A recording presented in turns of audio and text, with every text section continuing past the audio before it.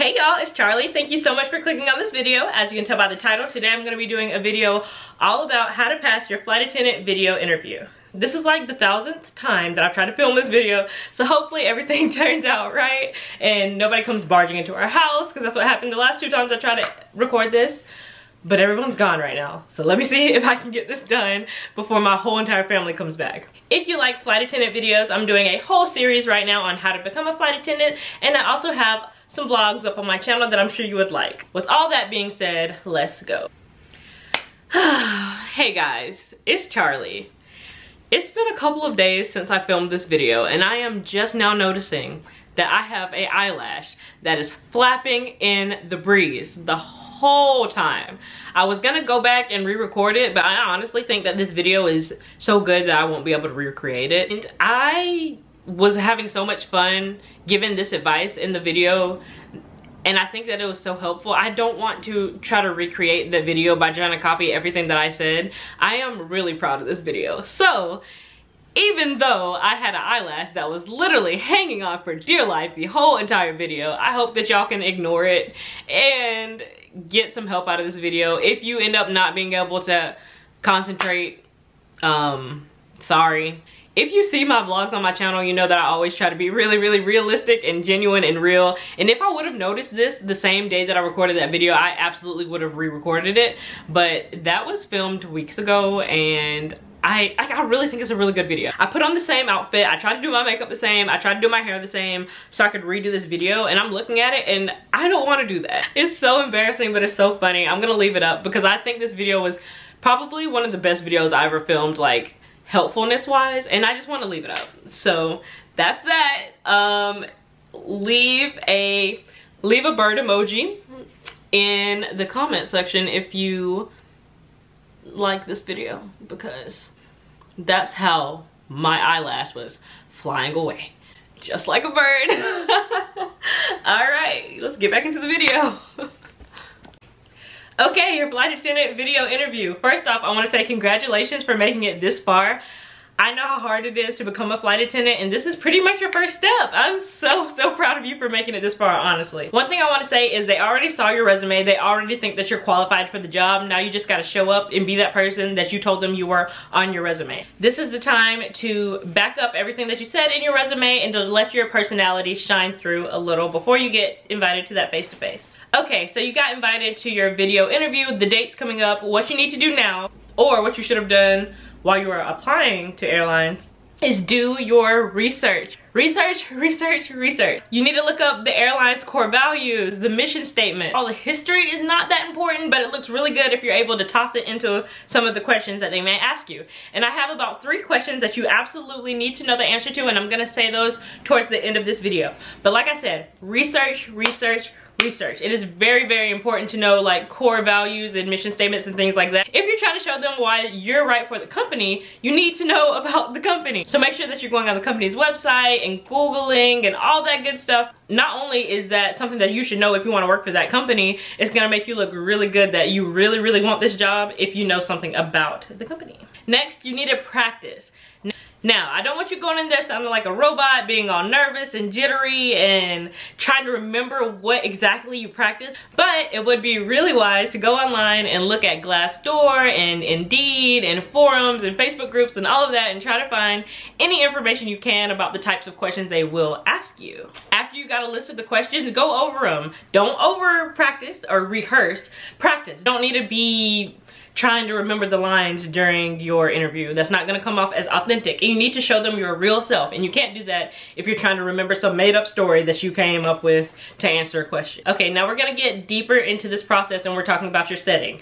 Now, when you're doing your video interview, sometimes they're a little different. When I did my video interviews, I had a group interview where it was like maybe 15 of us on Zoom, and they would ask us each one question. There's also some where you have to record your answer and they'll watch it back later, so it's not in real time.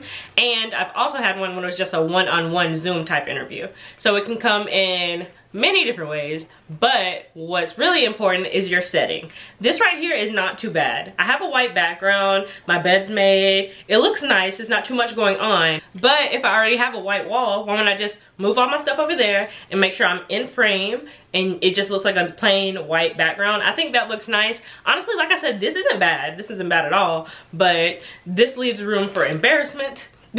Because ain't no telling what I could have on my bed. I could have a half-eaten burrito back there or something.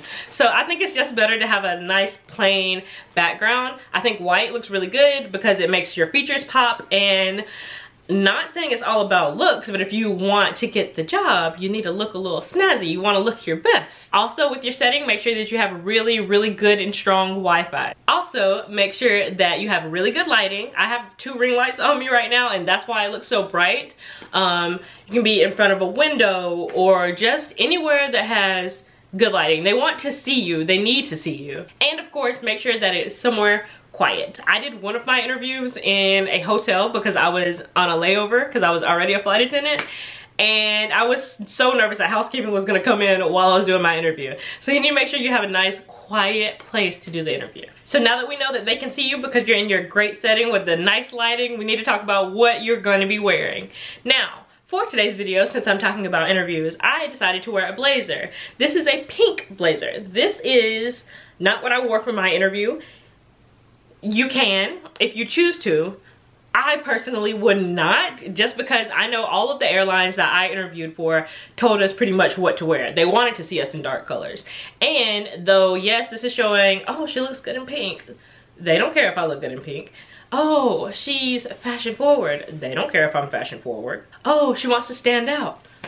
That's not the point of wearing uniforms. The point of uniforms is to look uniform. So if I show up in this pink blazer when they told me to wear black, blue, or gray, yeah, she's cute, but she can't listen. It doesn't matter if she's not gonna do what we ask of her, if she's not gonna be in compliance. We have so many different rules on how we have to look in uniform, and if I'm not gonna listen at an interview, what makes them think that I'm gonna listen when I get on the line? What you should do is read the emails if they told you what to wear and what not to wear, and if they didn't, I would suggest dark colors, black, navy blues, grays, things like that. Females, you can wear a skirt suit, you can wear a pantsuit, or you can wear a dress as long as you look professional. And for our males, I would suggest, just me, a full suit. I know some dudes don't like wearing, maybe even a sports coat, I guess. It depends on how nice you look. I would probably wear a full suit though. And make sure your tie is cute, but not doing too much. Not distracting from what you have to say. They need to take you seriously. They're not gonna take you seriously if you're wearing like some mini top with Squidward on it. I don't know. Why would I say Squidward? Why not say SpongeBob?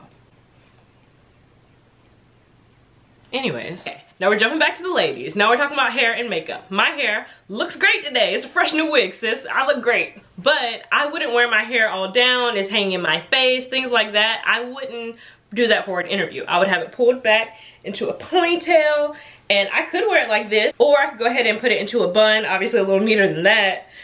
Especially since it's a video, you need to have it pulled out of your face so they can see you. Now we're talking about male hair. Sorry you guys, I gotta jump back and forth. I can't leave my guys out because I know there's so many male flight attendants who also watch my videos, so what's up? Guys, make sure you get a nice fresh haircut for your interview, and make sure that your facial hair is cleanly shaven. I'm not saying that you have to be a bare butt what? I'm not saying that you have to have a complete baby face, but if you do have facial hair, make sure it's nice and trimmed up and nice looking. Makeup, ladies and gentlemen, make sure that you're wearing natural looking makeup.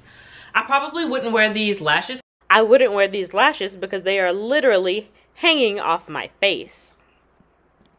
Because they're a little bit dramatic, but this isn't a bad makeup look. I don't think it's doing too much, especially for the video interview. It doesn't look bad from here. But I think I would tone down the lashes just a little bit for an interview. Everyone says do a red lip. I didn't do a red lip on any of my interviews, and I've gotten 3 CJOs right now, so it does look nice. Red makes everyone look good, but I would just say make sure you're wearing something that complements your outfit. Since this is a video interview and it's not like in person where we have to wear our face mask and everything, I would go ahead and go all out with the makeup, but do it in a natural way. Also, you do not have to wear makeup. As for jewelry, males, I do not think that you should wear any jewelry other than like a wedding band and a watch. Female earrings, I would say some small little studs, small pearls, things like that. Shoes, like I said, this is your video interview, but I feel better when I'm wearing heels. Even though this is a video interview, I think that it'll be best to be dressed head to toe. I know some people say it doesn't matter if they can't see it. What if your camera falls down? What if your laptop, like for some reason, just like pans down and they can see that you're sitting there in your Hello Kitty underwear? I have not had an airline ask me to show that I'm wearing clothes underneath what they can see, but just in case you decide to stand up or something, or like you need to be wearing pants, I would put on pants. Okay, another thing I want to say about your flight attendant video interview is that you need to smile and make eye contact. Right now, I can tell you about 80% of this video, I've been looking at my viewfinder instead of looking you in your beautiful, beautiful faces. So don't be like me. If you have your laptop screen up, look into the webcam. Do not look down there at yourself. I know it is easier to do that, especially since on Zoom, you can see the person you're talking to a lot bigger and you're trying to like look them in the eye, but you're not actually looking them in the eye because their eyes would be up there. Do not ramble in your answers. If you're telling a story, don't just be everywhere and jump in and, oh, I forgot to tell you this and that, and this is this and that story. I know you've heard of the STAR method if you've watched other videos similar to this one, so I'm gonna tell you this too. STAR stands for situation, task, action, and result. This is a good way to answer questions because it's gonna help you not ramble. So I'm gonna see if I can come up with an example of the STAR method right now. So someone was sitting in the bulkhead. If you're sitting in the bulkhead, you're not allowed to have your bag in your lap or in front of you because there is no seat in front of you.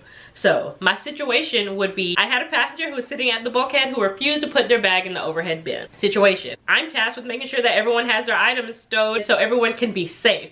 Now, also notice that I mentioned that this is about safety. So with that task, I have to go to this passenger and ask them to put their bag in the overhead bin. So that is my action. So I would go to him, sir, due to you being in the bulkhead, for your safety, I'm gonna have to ask you to put your bag in the overhead bin because you do not have a seat in front of you. If there was something to happen, turbulence or anything like that, I wouldn't want your bag to be flying all over the place to harm you or others. Now, let's say that this is a unicorn who actually listened to whatever I just said, because you know how passengers are. So he says, okay, I'm sorry, I forgot, no problem. He gets whatever he needs out of there and I go ahead and put it in the overhead bin for him. That is our result. The passenger was safe, no one got harmed, his bag didn't go flying, it was not a projectile flying through the cabin. So that is the STAR method. Sorry, that wasn't a really good example, I don't think. I just came up with that example off the top of my head. It probably could have been a little better, but that's really just how to break down the STAR method. First off, they're looking for it. They know the STAR method. That's how they want you to answer the question. And they know that you watch videos like this and they know that you should be using the STAR method. Okay guys, we're almost done. So now I'm gonna tell you about 3 questions that I know they're gonna ask. I've been asked this in all 3 of my videos and face-to-face interviews. Okay, so if I look different or the lighting is different or the background's different, it's because I had to take a break. I had technical difficulties with my camera and now my family's home, so my energy is a little different because I don't like filming with other people in the house, but it's fine. I'm gonna get through this because I really want you guys to get the job. Now, do not remember where I was, so I'm just gonna take a guess. Hopefully, when I edit this all together, it'll make sense. I think what I was telling you guys about is the 3 questions that you absolutely need to know the answers to.